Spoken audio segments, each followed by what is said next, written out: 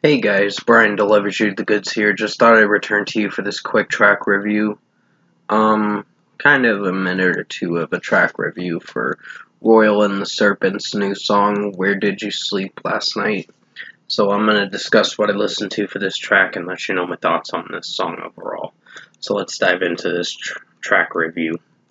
Now basically, with what I listened to with Royal and the Serpent's new track, I gotta say it's sadly disappointing and kind of boring of a song. It's just a slow drag of a 3-minute and 13-second song, or at least 3 minutes, because it cuts off at like 3 minutes and a second to finish up the song. But overall, not a great song.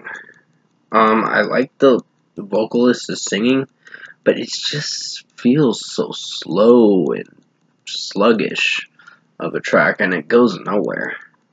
So this is probably a disappointing track, unfortunately. So if I were to give this track a score, I'm going to give it a disappointing 2.75 out of 5. It's a letdown. I was hoping this wouldn't have sucked, but I do like Royal and the Serpent, but it depends on the lead singer's vocals, and it just depends on basically how the song's executing. The execution for this track was pretty poor and disappointing of a song. So unfortunately, 2.75 out of 5 for this track by Royal and the Serpent. I was sadly disappointed. And with that being said, you guys have a good rest of your afternoon.